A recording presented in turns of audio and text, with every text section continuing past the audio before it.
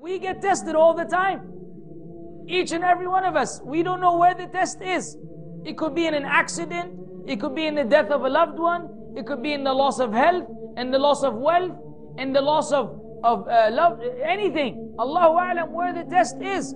But if we are being tested, it's one of two things or two things at the same time.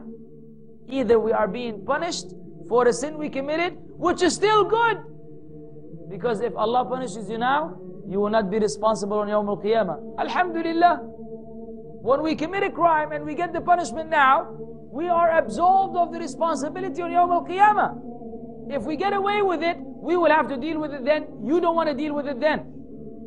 Or it could be that Allah loves you. Or it could be both. Because Allah loves you, He is having you go through this difficulty so that He will expiate that sin of yours, so that when you meet Him, you will not be responsible for that sin. So Allah tests those whom He loves. So when you're going through a test, be positive and assume the best about Allah. أَنَا عِنْدَ ظَنِّ عَبْدِي بِي, as Allah Azza wa Jalla says in the Hadith Qudsi, I am whatever my slave thinks of me. So think good of Allah Azza wa Jalla, even if it's a major calamity.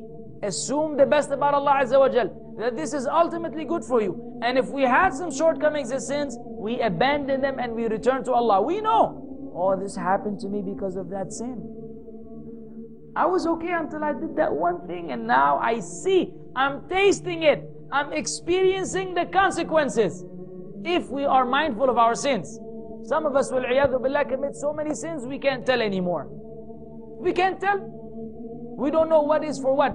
The Salaf, they would know. He would know that what happened to me now is because of that one sin I committed, because they were track of sins. Now we can hardly keep track of the good deeds. We are immersed in sins. إِلَّا مَنْ رَحِمَ اللَّهِ. This is the difference.